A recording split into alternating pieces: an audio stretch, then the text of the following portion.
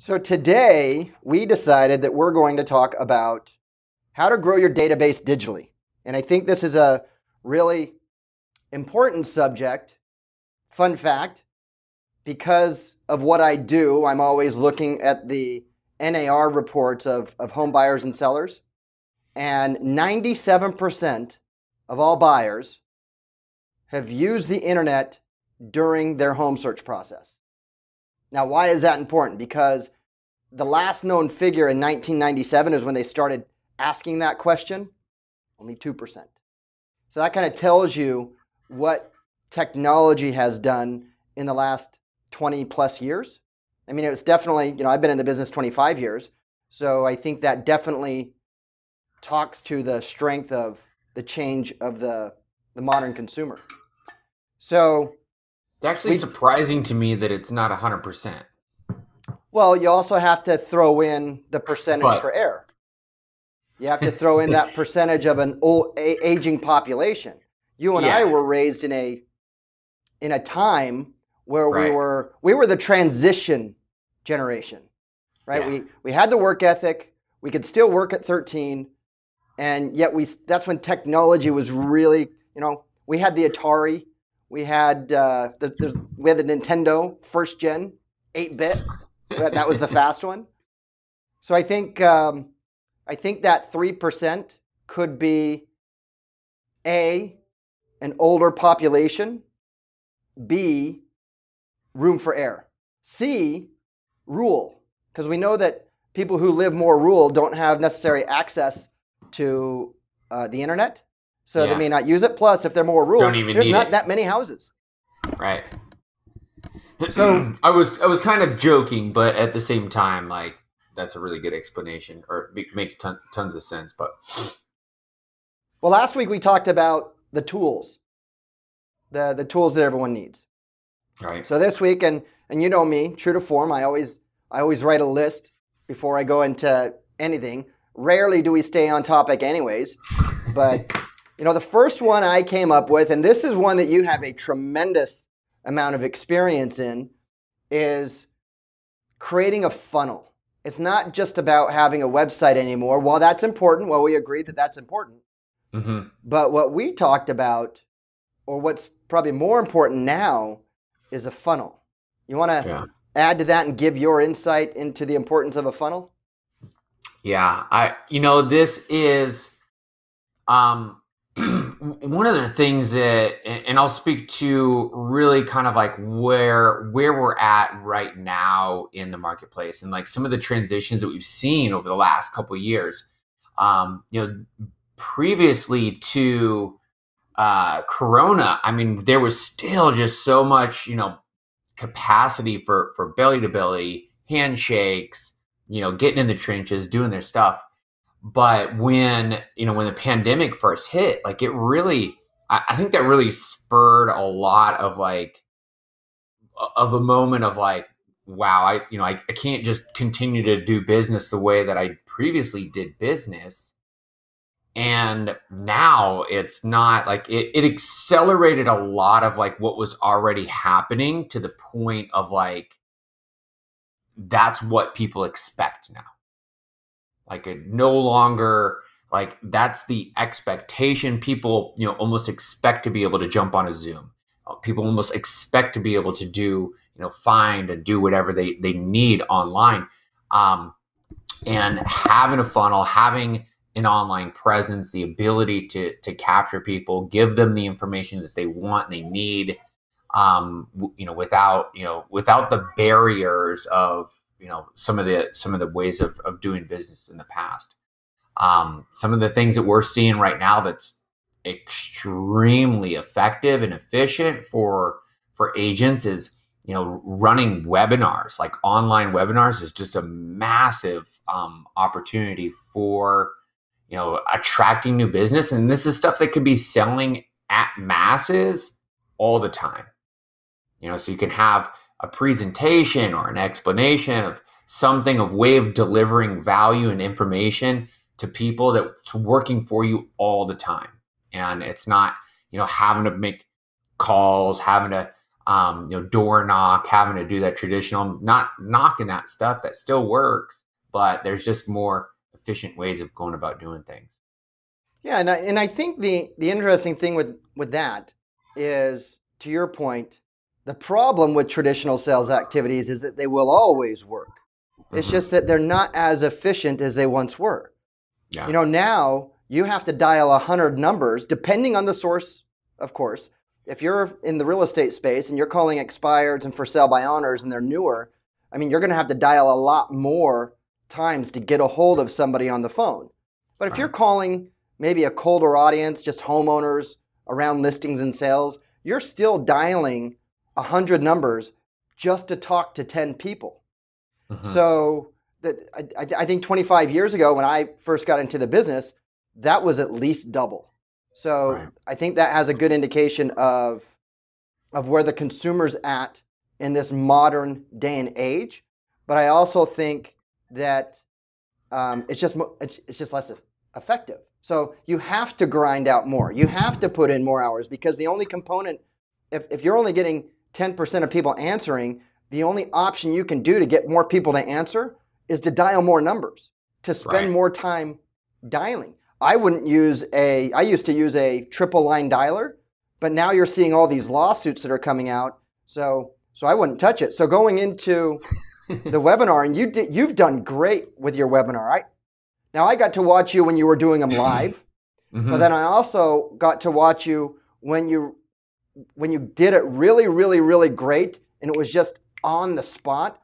You turned it into an evergreen, so it was just automated. So you ran that 24/7, and I got to watch you generate leads over and over and over again while you're on vacation, while you're sleeping, while we're doing something like this. And what kind of webinars are you finding that are the best conversions to generate leads?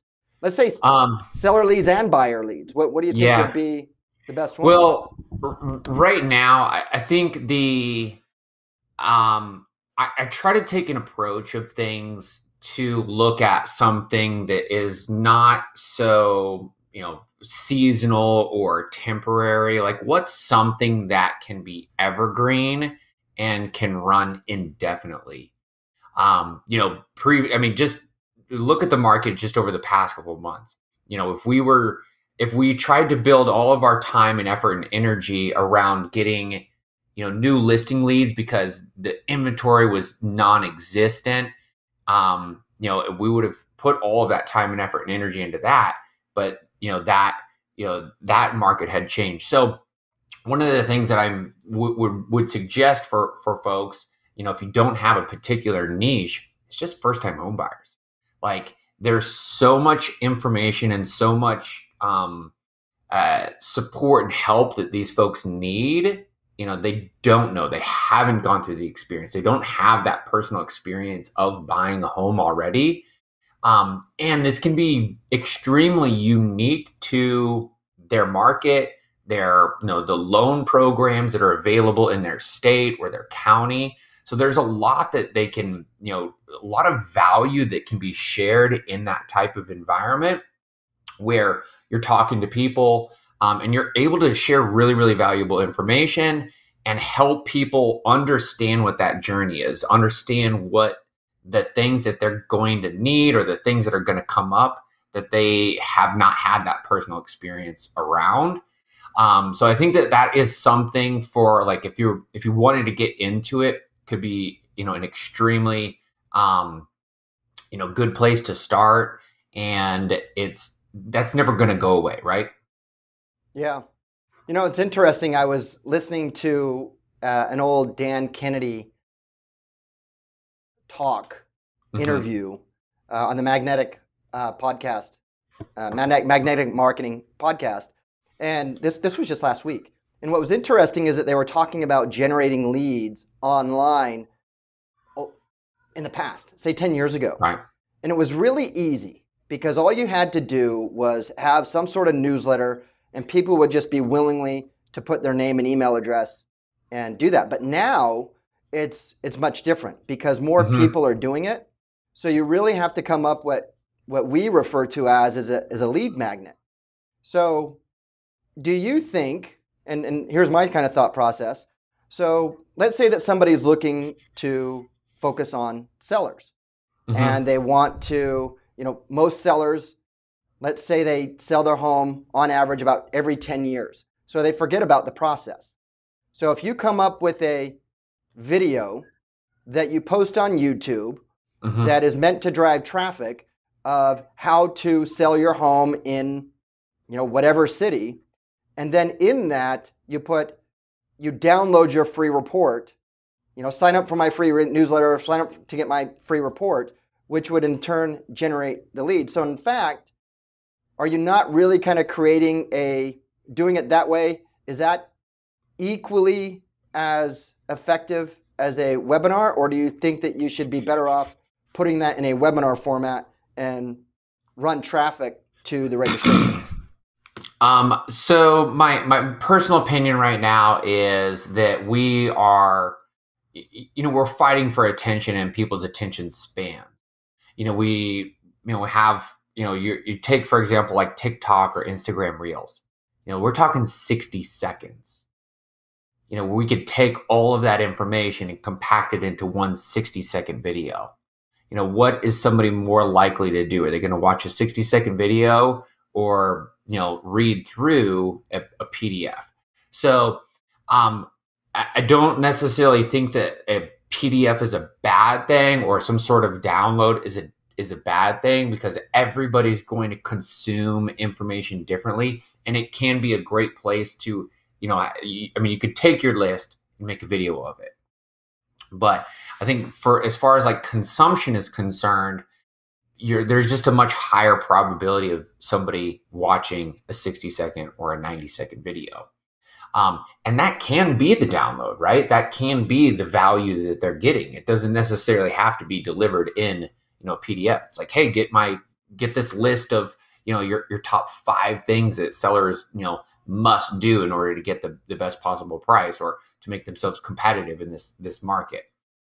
So the format of delivering the value, I think, will change, over time. And I think for right now, for the market that we're in, the where people attention is at, that's probably, in my opinion, one of the better ways to deliver that type of content. And I think that's a really good point that you bring up, because Reels, I find myself always, and I try to be very disciplined on the amount of time that I spend just kind of brazing, but every now and then you go down the water or the rabbit hole. Right. But I think this is a good point to say that you can't just do one thing and expect a million things to happen because of it. You need to do that 60-second reel. You need to do that 60-second tech talk. Could be one of the same thing, but just on different platforms. But also do the webinar, do the download, have all these different ways so people can engage in your content. Because 25 years ago, the only thing that I could do was spend a lot of money on classified ads. And I was doing these small little classified ads, and it went into the regional newspaper. I didn't know who was going to call me. I didn't know if anyone was going to call me. And my phone rang, but then it was just a lot of time having to field those leads. Whereas now you get to create all these different pieces of content. You get to decide where you're going to deploy and distribute those on whether it be social media, whether it be pay-per-click, whether it be Google Ads, whether it be, whatever, whether it be traditional marketing, and generate those leads, because different people might, I might be at the airport, I might catch a 60-second reel, I might download that 5-second PDF. Or I might go and watch that webinar when maybe I'm at the hotel or when I'm at home. I don't know. So I think it's good to diversify. You can have one piece of content. We were talking about how to sell your home in XYZ market, and that one subject you can create 5, 6 or more pieces of content to deploy out. Absolutely. And just, I think it's such a great way to be able to, take a broader process, broader scope, something that's much, larger in scale, and saying, hey, here's a little bite-sized piece of it. So when you are standing in line at the airport waiting for your coffee, you can have the opportunity to consume something. And that's another touch point. That's another opportunity to build that know, like, and trust with your prospects, with your potential clients. And it's an easy way for them to, have those little micro engagements with you, where it's not a massive commitment for, their time. So. Yeah. And, I think it's also important to say that you need to do something. One of the things that you may actually hear me say often too is that right now there's a likelihood that within a 3 to 5 mile radius of where somebody lives, somebody's thinking about selling a home. And according to Google, 88% of those people, they're going to first go to the internet and start searching for information. How do I sell a home? How do I buy a home? Right. What are the competitions on that? And if you can't be found, if someone can't engage in your content or find your content, then there's 100% probability that they're not going to use that person as their real estate agent. It's truth, right? Because we know that people work with people who they know, like, and trust, and that they know in real estate. And if they don't know that you exist on this planet, kind of comes back to that saying, is that if a tree falls in a forest and there's no one there to see it, does it actually make a sound?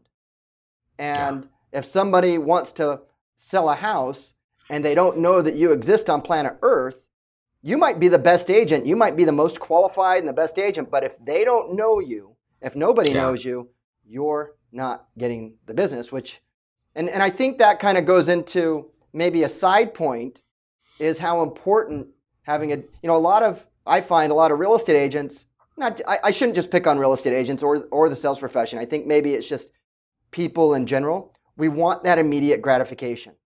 We want to be able to create one video, get through that uncomfortableness. It was uncomfortable. For us, when we first started, it was really uncomfortable. But we got through it. But they want to get through it, and then all of a sudden they want to post it. And they're like, I'm done. Right. Now I just want the leads just to roll in. I want the come list me calls just to roll in. And that's not going to happen. If you're not going to do it consistently, time and time again, you may as well not even do it once. Would you agree with that? 100%. Yeah, that's one of the things, and this is applicable across the board in a lot of different facets. It's like, is this something that I can do every day forever? Right.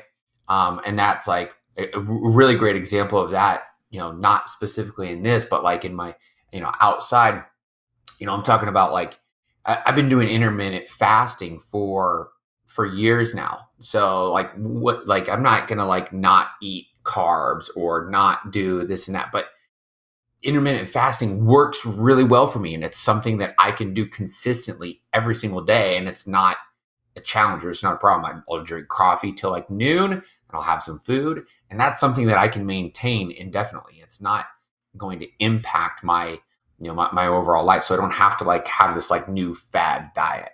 So I think that's it's awesome point to make in regards to this. Yeah. It's other thing that I think is interesting is the effectiveness now of some of the more traditional direct mail components.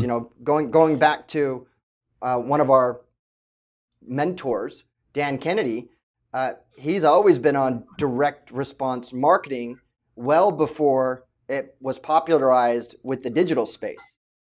And I think now that the volume of mail is down really, really low, I think there's an opportunity there, especially for people who want to stay in front of their past clients, their friends, their family, their sphere of influence.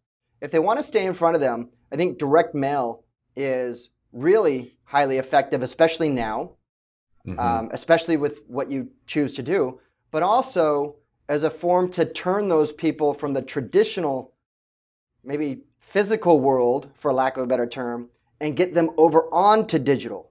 The QR code, for example, you and I have talked about this, is that we used to laugh about people using QR codes pre-pandemic because nobody knew how to use them. The adoption rate for the QR code, I mean, that's a technology that's been around for, I think, a few decades.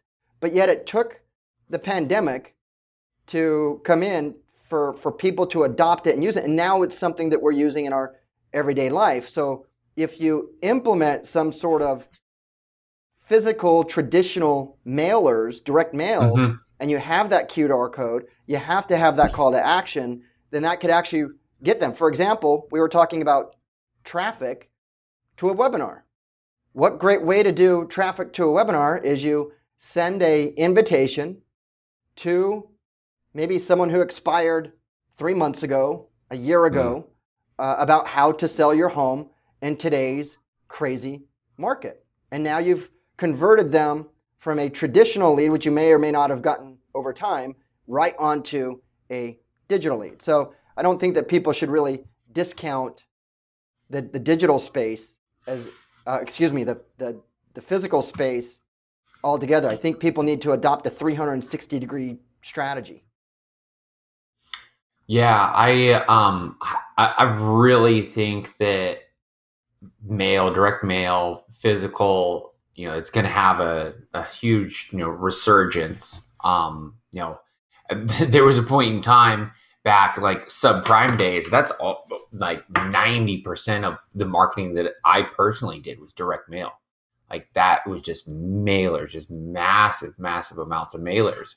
But now, this is, I haven't personally done any direct mail stuff or anything like that for a long time, but I think that with that, with so many people going online, that's something that is slept on quite a bit, or it has not been adopted by a lot of the newer people, where they just don't know, right? Like that was something that was used very heavily in the past, but it's kind of fallen out of graces. So I think there's definitely a lot of opportunity there.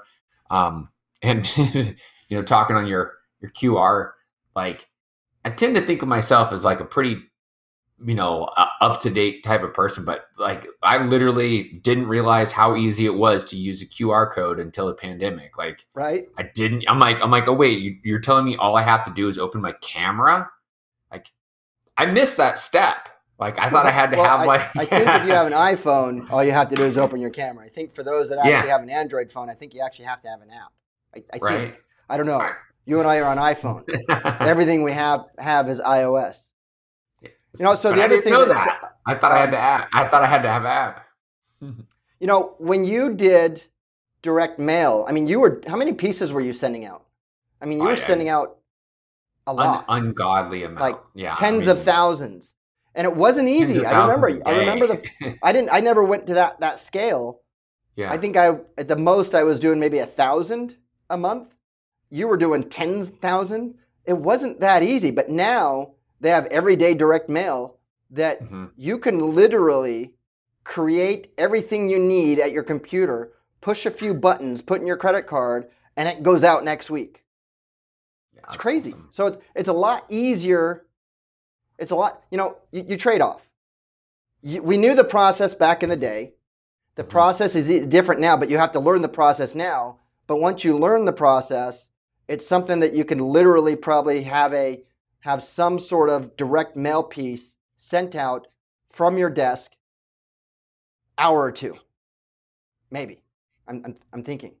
So, the other interesting component is you spend that time, you spend that money on generating that lead or that traffic, whether it be from digital or physical, but you get them to the webpage.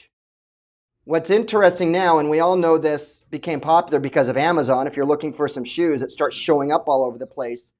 15 years ago, that was very challenging and very expensive to do. Nowadays, it's not that expensive and it's not that challenging once you've done it once or twice to do. So you could be hosting an open house in, say, 2 weeks. You could send out a invitation mailer direct people to a landing page about the property, the coding on that landing page triggers Facebook, Instagram, Twitter, Google, and now your open house is showing up everywhere. So it's no longer are you trying to do a one shot, that's all, right? You're not trying to just get that one shot to get that lead, that opt-in. Now you have the ability for relatively inexpense. I don't even know if that was a correct formation of a sentence, but with relatively low cost, you can actually start following them around the internet for like 30 days, which drastically increases your ability to generate and cultivate that lead. Absolutely. I was just talking with some of my team members just early before we jumped on this call on this, and a couple of the things that that's really amazing about this is, when you have these audience, we're number one. We're talking about building a brand, building that know, like, and trust with people, having this top of mind awareness where you're able to consistently show up online, where it's not intrusive. You're not texting them. You're not, emailing them. You're just there, right? And you're able to build this brand that makes you, almost larger than life, where you're following around people all over.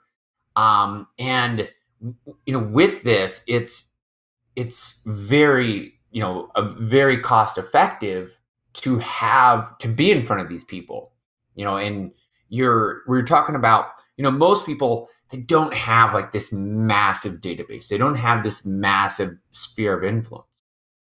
But when you add those people, if it's a list of 1,000, 2,000, 3,000, 5,000 people that you have, well, you can stay in front of them for, a couple dollars a day, which is crazy to think about, having those types of impressions and having the capacity to be top of mind for these people.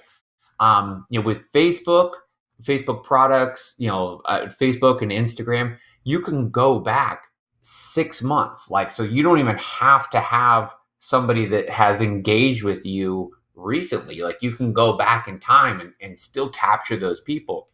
With Google, we're talking over 500 days that you can go in the past and say, hey, anybody that's visited my site, I can get back in front of.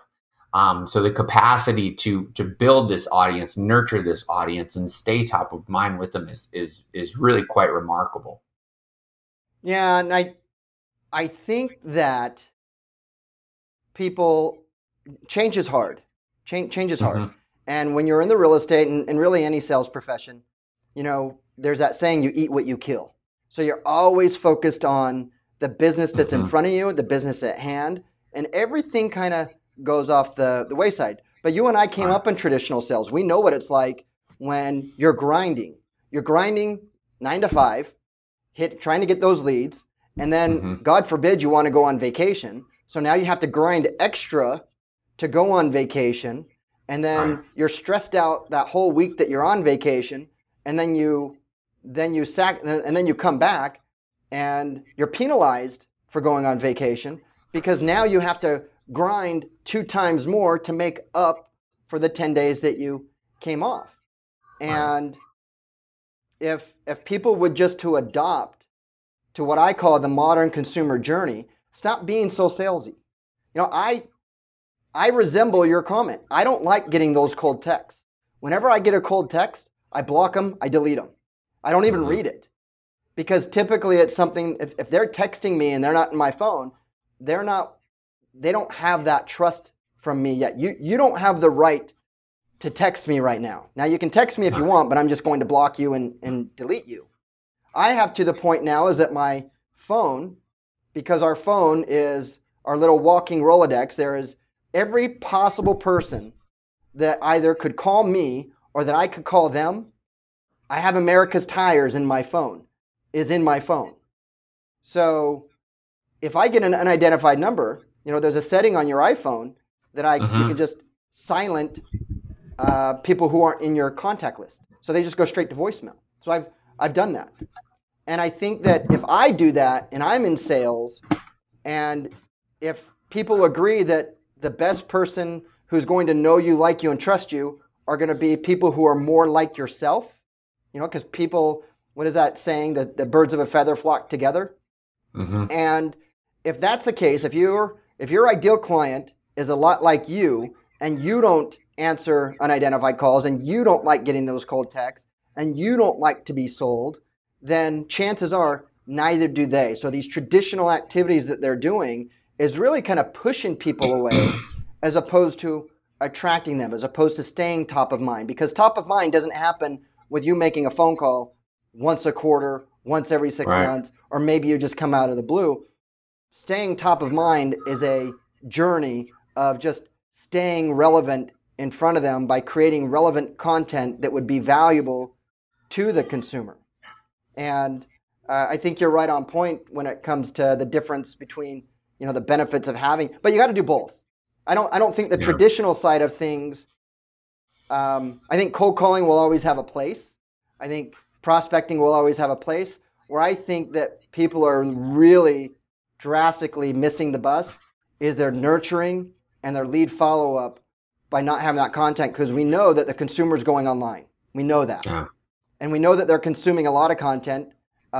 So if you're not doing that, then you're just making your job a lot harder to convert people into clients because of the fact that you don't have content to consume. Yeah. I think, to talk on your point of like, people, that the cold and like, I think there's really, it depends on where people are at, right? Like, so for somebody who has time but doesn't have money or doesn't have experience, sometimes that's like what they have to do to be able to get to that point, right? They got to put in a little bit of that sweat equity to earn those stripes, or to build that confidence, to be able to then make that content. So having to try to do what they got to do to get to where they want to go, sometimes is a path that a lot of folks need to go through, or to get some experience on that. Here's a little tip for those people who are doing cold outreach. And if you are a lot of times where you have on a text message where it will or a phone call, yours, obviously you have it set to go directly to or just to block automatically, or a lot of times they have those filters where it's like spam likely or whatever it is. Well, you can SMS somebody first instantly saying, "Hey Brett, this is Luke," and then when I call, it's going to come up probably Luke. Oh, well, there's a tip that you just taught me. I didn't know that. So now I can That's why you through. Get those probably things come up. Now I can punch through your spam blocker and say, "Hey, there's always a loophole. This is probably Luke." Going to your traditional, those if you don't have the resources, which a lot of new people in real estate, they don't have the resources. Mm-hmm. Most people who get into real estate and mortgage, they didn't deliberately get into real estate and mortgage. It's a secondary, usually by circumstance, that puts you into that. They accidentally, like me and you, we accidentally kind of got into the space. I wasn't growing up as a kid saying that I was going to be a real estate broker. That was not what I was thinking. There's a very small percentage of people. Creating content, there is no hard cost to it. There is your time. Mm-hmm. Now, there are certain things that real estate professionals, mortgage professionals, we all need. Number one, you need to have a pulse. That's a big thing. Number two, you've got to have a phone. I mean, that's the second thing. Number three, I would say that you actually have to present yourself. You can't say things, too ignorant, but you have to be presentable. But what you could do is, if you don't have the resources, and you can't pay for ads, and you can't pay for direct mail, then you need to fall back on the traditional sales activity of telephone prospecting and knocking on doors. However, align that with the modern consumer journey and create that content. Create that content so when you're on that phone with people, you can send them something. Because most of the time you're going to get a no. Most of the time, if you're prospecting people, you're not going to get a, hey, I'm so glad that you called. You're the 50th person that's called me. Yes, I do want to meet with you. Very rarely are you going to get that. Right. But to be able to say, look, I understand that you're busy. I'm sure you're at work, but I'd like to see if I can, preview the property. That's a good idea to go and preview the property. But 2, send them something valuable to them. Look, I have this market report that talks about how to price your property in today's market. Would you be interested in receiving that? And because you already have that content created, and hopefully just not one piece of content, but you have multiple pieces of content created that shows that you are the authority in your market, then that's going to help you with your traditional activities. Yeah. That's what we used to do. Remember we used to hit the appointments and we'd send out, look, we're going to send you a packet of information. Please review it, and let's set a time up to have a conversation later. Because we knew way back then, can you believe that was like almost a decade ago? I know. We knew that way back then that regardless of where all consumers are on a journey. And until they have an understanding of what's going on, they have most of their general questions answered, you're not getting anywhere with your service you're offering. Until they know what you do and what you cost, good luck. And if people out there think that they're that good at sales, that they're going to take somebody who is still in their discovery mode and that you're going to sit in front of them and you're going to high pressure sales them into signing a long-term listing or to buy something, that was so pre-2000. It still works, just not as effectively anymore. It takes a special skill set to be able to do that. But when those opportunities are presented, it's most likely because that prospect has already gone through that journey in some fashion somewhere else. Maybe they got a lot of information from someone else or somewhere else, and then they ultimately just landed with that individual where they got the majority of their questions answered. But most of the time, I mean, an example with internet leads, and I think this is just in general, like something like 85% of people are going to work with the very first person that they talk to, right? So if you're that person and then you can help them along that journey, then the probability of you winning that business over is pretty significant.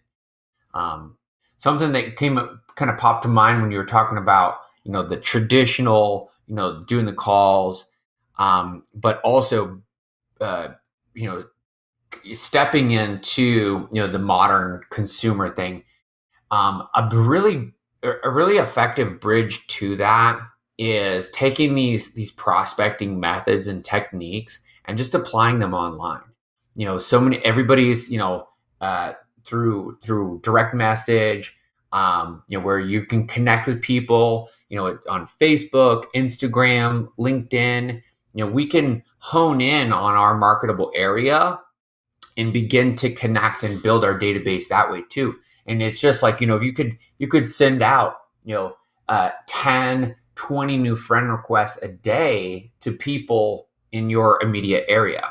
So a great example or great way to do this is for example, on Facebook has Facebook groups, and there's no lack of local groups.